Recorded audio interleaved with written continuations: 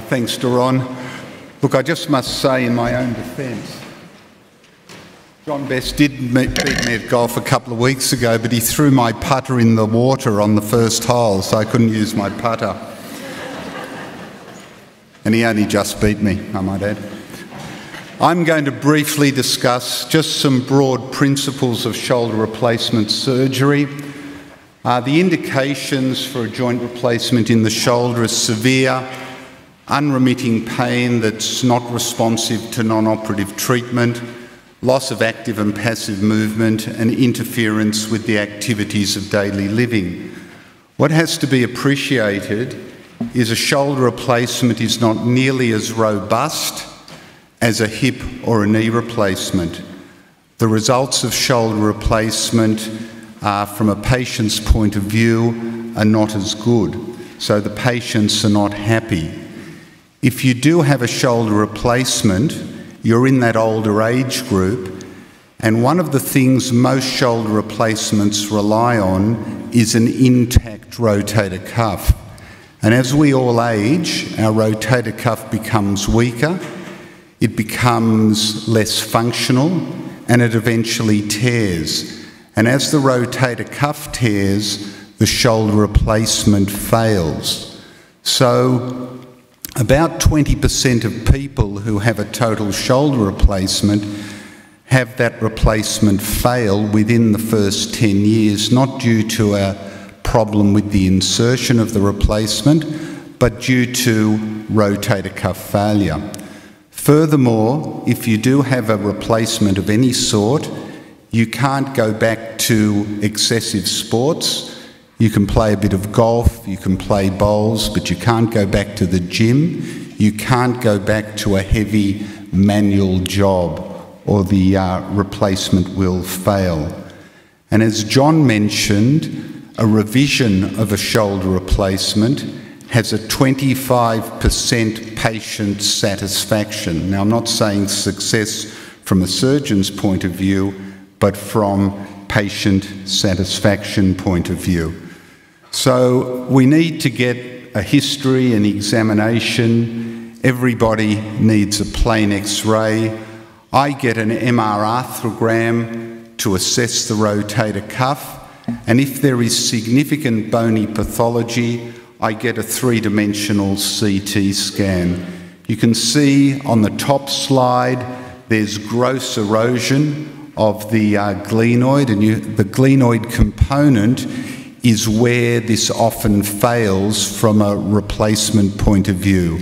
So if the rotator cuff survives, the failure occurs at the glenoid, and we need to try and get a stem in that little vault of the glenoid. And you can see in the slide at the bottom a picture of what we term cuff tear arthropathy, where the patient has a massive rotator cuff tear, and you can tell that by the complete loss of greater tuberosity to acromial distance that's marked with the arrow, with secondary osteoarthritis. So I get a three-dimensional CT scan and an MR arthrogram, and you can see the glenoid on the slide on your right is retroverted. The whole back of the glenoid is chiselled out. We call that a B2 glenoid, and that's a very, very difficult glenoid to reconstruct. You can see it also to a lesser extent in the MR arthrogram on your left. So the aim of the operation from a technical point of view is to get that stem of the glenoid component, which is marked with the blue arrows on your right, into the vault, which is a very small bit of glenoid that you can see in the slides on the left. And if you can't get that to fit in, you're in big trouble. The humeral component is never really a problem. Once you've got it fitted in and the replacement works, then you've got to worry about the aging rotator cuff. So as a surgeon, we have many choices. Do we do a hemiarthroplasty? Do we do a total shoulder replacement? And if we do a shoulder replacement, do we use a glenoid that is metal backed or that is all polyethylene? Do we do a hemiarthroplasty, a total shoulder replacement, or a reverse shoulder replacement? Well, here's the simple paradigm. If the rotator cuff is intact and of good quality, if the patient is under 50 years of age, what will probably happen is the glenoid component won't last him his lifestyle or her lifestyle, and a 50-year-old person is more active than a 70-year-old person. So you should try and do an operation, if you have to do it under duress, that doesn't involve replacing the glenoid, just the humeral head.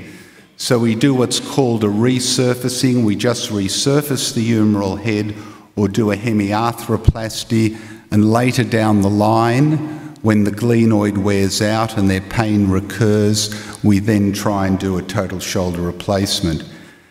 So in the others who have an intact and good rotator cuff, we do a total shoulder replacement where we replace the glenoid and the humeral head, unless there is significant glenoid retroversion, and then we might consider, because of stability issues, what's called a reverse replacement.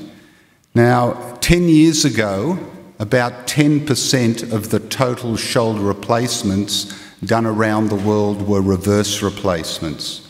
In 2016, over 60% are.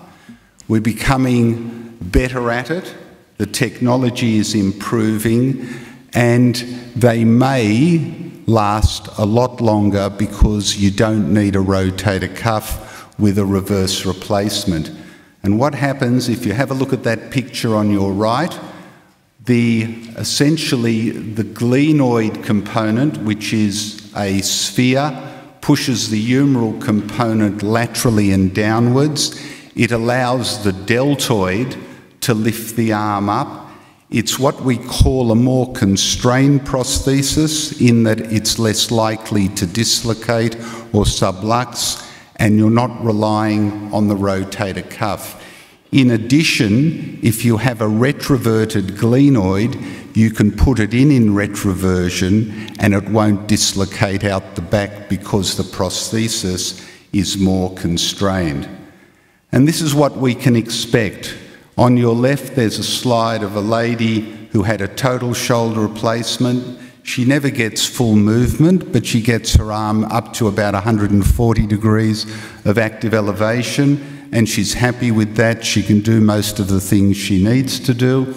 And the slide on your right is a lady with a reverse replacement, and she can get about 110 degrees. Remember, she does not have a rotator cuff. She's relying on the deltoid, and also she's very happy, but often they're a little bit weak and weaker than normal.